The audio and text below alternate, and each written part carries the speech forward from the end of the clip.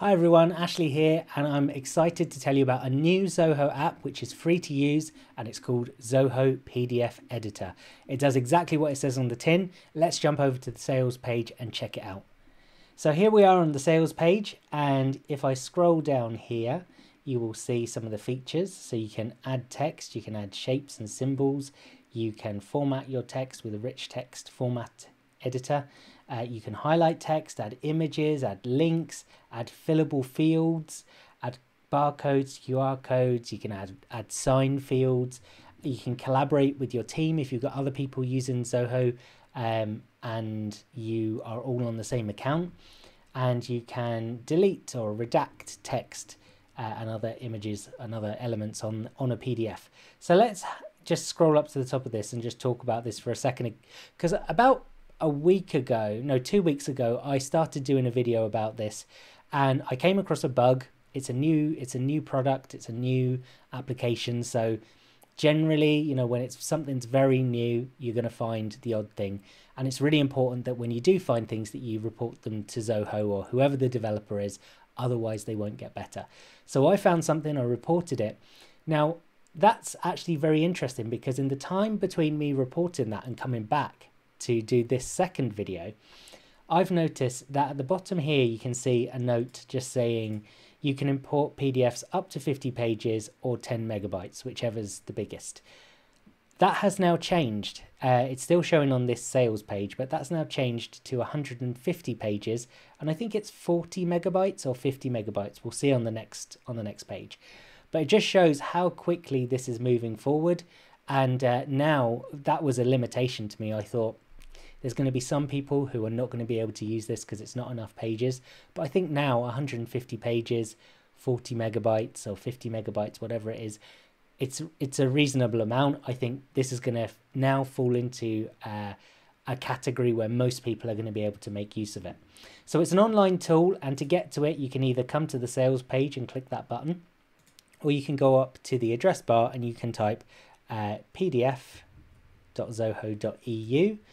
or if you're in a different region, .com or .au, whatever your region is. So here we've got a page to upload a PDF. So I'm just going to grab one off screen here for a second. And if you notice while I'm doing this, yeah, here's the updated note along the bottom, 150 pages or 50 megabytes. So it is actually very usable now. So I'm just going to find, I've got an example PDF here, which was a Zoho document, a Zoho marketing document. And I'm going to just click open now. So you can see how easy that was. I've added the file, I've opened it, and here we are. We can start editing straight away. So this is brilliant. If I start at the top left, then we've got an option here called file, and under that you can upload PDFs, you can import from cloud drives, you can manage the documents you have, you can save your PDF. So whatever changes you make, you can click on this option and download the new version of the PDF. You can share it, you can print it, and you can delete it. Then we've got to the right of that, we've got the file name. So the storage, another, not a limitation, but another thing you need to keep in mind with this is that it uses Zoho Work Drive to store the files. So although Zoho are marketing this as a new application, I would say that it's more of an extension to Work Drive, because I've noticed now in Work Drive, if you've got PDFs, you can right click to edit the PDF and it opens in here. So it's kind of more of a little extension, a nice little add-on to Work Drive, but you can use it for free. You need a Zoho account, but it doesn't need to be a paid one. So if I click on this icon here, which I'm not going to do right now, it says choose folder. That will be the folder where it's stored in Work Drive. And the same as this star icon, add to favorites, that will be adding it to favorites in Work Drive. So then we've got the next row down, and here we've got organize pages. So if I click on that, all the pages load. And from here, I can reorganize the pages. So if I want to just move one of those pages further down, I can just move it to there and let go. And you can see that it moves. Another way of doing that is I can just change the number on the page. So I can change that from 2, say, to 5 and hit enter. And it will move to position 5. You'll notice as well, when I hover over, you can see there's an option there to delete the page, or an option to preview the page. Now preview just brings you back to the editor. In between the pages you can see a green line. If I put the mouse there and if I click on that, I can add a page. Obviously I don't need that, so I'm just going to delete that page. One limitation that I found here is that you can't change or move the first page. So if for some reason you wanted to update this PDF with a new front cover, you can't actually do that here, which is really a disappointment. So if I try and move that, we just get an option, sorry, a message saying operation is not supported for first page. I can't move anything before that, and I can't delete it either. If I try to do that, we get the same message. So hopefully that's something that will change in the future, but for now I just want to let you know that that is a limitation. I can see great applications for this. If you want to, we'll talk about fillable forms in a minute, but if you want to create fillable forms, I've worked with insurance brokers who want to combine policy documents with renewal documents so they can send out one file to their clients. You can certainly do that here. And yeah, I think you just do insert here, insert PDF from WorkDrive or desktop, and it will add it on to the end here. And then you can just go back to the editor. So that is pretty much that page there. So we're going to jump back in. Now we can look at the toolbar. So I'm just going to scroll down a little bit, just to some text here. So the first thing here is highlight. So when I click on highlight, it lets me draw out a rectangle and highlight some area or part of the document. If I click on that highlighted area, I can resize it. Let's say I wanted to include that as well. I can delete it. When you click on an object, you can normally click delete up here. Or I can move it. So I can move it down here, let's say, and resize it like that. So that is the highlighting, and I could do that as many times as I want. I can go back up here to highlight and just draw out another rectangle here, for example. And if I want to delete that, as I said, I can click on it and hit delete. The next thing is erase. Now this isn't really erase. If I draw over this, again, it gives me a rectangle. It looks like it's deleted it, but it actually hasn't. If I click back in that area, you can see the rectangle. So it's essentially just a white rectangle. I have some concerns over that. I haven't tested it. I'm only just thinking through this now as I'm doing this video. If I was to get this document and open it in Adobe Acrobat Pro, I think there's a chance that I could go in here and find that and delete it like that. And to me, that's a little bit of a concern. It needs to be tested and verified, and maybe that's something I'll follow up on in another video or in another post about this subject, because that is a potential security issue if what you're trying to do is redact some text. If you're just looking to remove something, just hide it from the page, then it's totally fine. Let's just go now to the next objects. So we've got cross, check, and circle. So let's say you're filling out a form, an application form, something like that. Quite often they ask you to check a box. So you can click on check and you can get this check mark and you can just put it somewhere like that. I put it in the wrong place there, but that's okay because I can click on it and I can move it down like that. You'll notice there as well, when I do click on it, I've got the option to resize it and I've got the option to delete it as well. And the same thing happens for across. I can come down here and do the same. I can do the same with the circle. Not sure where I'd want to put the circle. One improvement that I think can be made here is if I was filling out a document, and the fact that you may have noticed there when I use the check or any of these symbols and I click it on the screen, that tool is let go of. So I can't now continue to click in other places. And typically if you're filling out some kind of form, there's normally a series of boxes that you have to tick. It's unusual that there's just one checkbox if that's what's being used on the page. So in that case, I have to put that in the box, then I have to go back to check again, and then I have to check again and go back to check again. And it would just be nice there if I can keep doing this, and when I'm finished, I can just uncheck it at the top. So there we go. Then the next thing we've got is image. So if I click on that, you can upload an image. You can insert from a URL. You can pick from your work drive. You can obviously have a library here.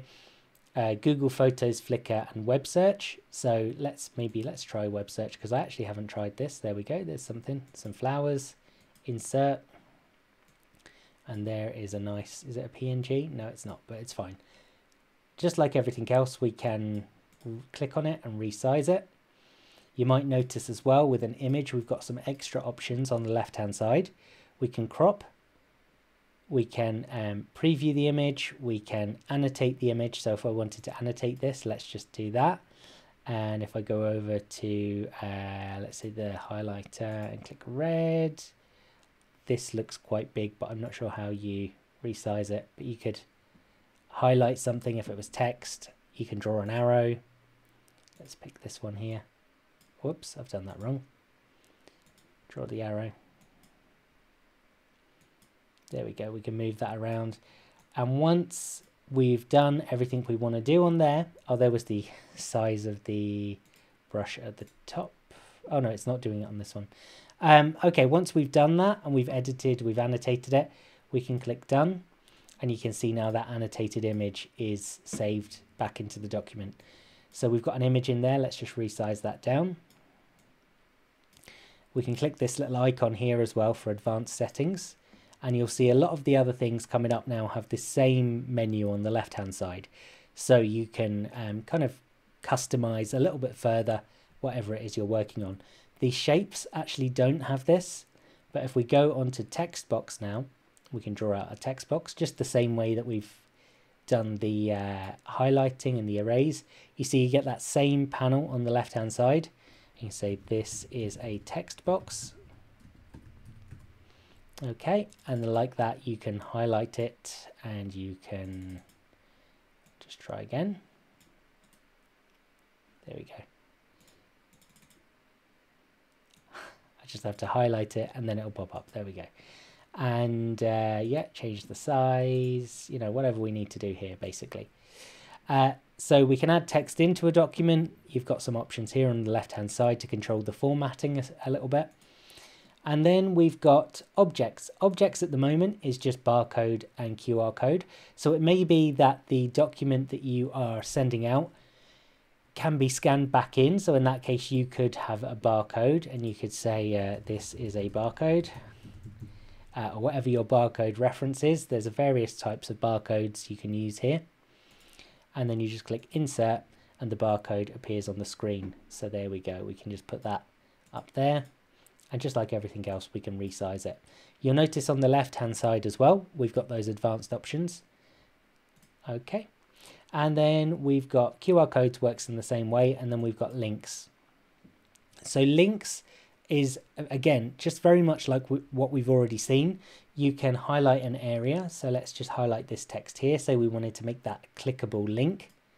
We can do that. And we can just add our link in there and click apply. Or if you had a button graphic on the PDF that says click here, you can just highlight that with the link tool and that will become a clickable link. So that's basically it. It's pretty simple at the moment. There's a lot of use cases for this, and I can definitely see this being improved quite quickly over the next few months. One thing that I haven't mentioned, actually, I skipped past it accidentally there, is the fields. I mentioned objects, but not fields. Fields is where you create your fillable PDFs. So quite often what I've seen people do is they'll create a document in something like Canva, like a workbook, something like that, and then they'll want to make that a fillable PDF that they can give out to people online. So what I do is I click on fields and click on fillable fields, and that gives me a list of field types that I can use. And let's scroll down to another page just to keep this a bit tidier. And I might want email, so I just drag and drop that onto the page. Just like everything else, I can click on that and resize it. And you'll see as well, when you click on that field, you get certain options on the left-hand side. So I can give the field a name. At the moment, it's just called email field 1. I might want to rename that just to email. And then we've got the character limit. So 30 characters might be short for an email. You might be wanting to do something more like 255 is quite a common character count. And that's definitely something to keep in mind, because I've noticed with this, again, it's early days, but if we just close this and we go back to fillable fields, and we choose multi-line text box. So this would be an area of text. Let's just put this up here. Like this, you typically want someone to write, you know, a paragraph or something like that in there, a long description anyway. And if you notice here, it's got 120 characters. So that's not really, I don't think that that's enough. So just be conscious of that. If you do use these features, that you'll probably want to change that. I'm not sure what the limits are here. Let's say 1,000. See if it will let us do that. Yeah, and it looks like it has. So again, if you want to edit these, just click on them. You can put some pre-entered text as well. This is a message. Okay, and then that's going to show up on the field. So that's how you add pre-fillable fields to your PDF, and you can save the changes up here, save the PDF, and you can also download it here. So I could do download, and that would just download this PDF. So that's pretty much it. It gives you a good idea of what you can do with this, and if you've got ideas about how you can use this in your business, let me know. I'd love to hear about them, and if you've got any questions and you think I can help, always get in touch. Talk to you soon. Bye.